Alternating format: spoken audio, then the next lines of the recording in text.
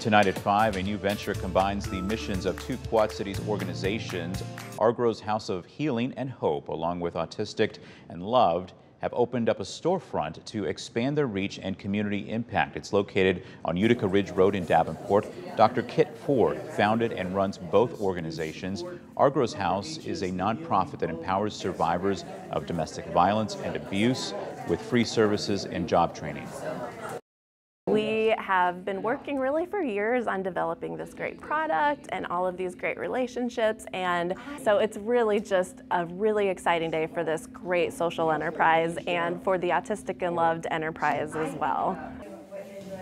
Autistic and Loved is another venture of Dr. Ford's, providing chewable jewelry and special gifts for autistic children and families.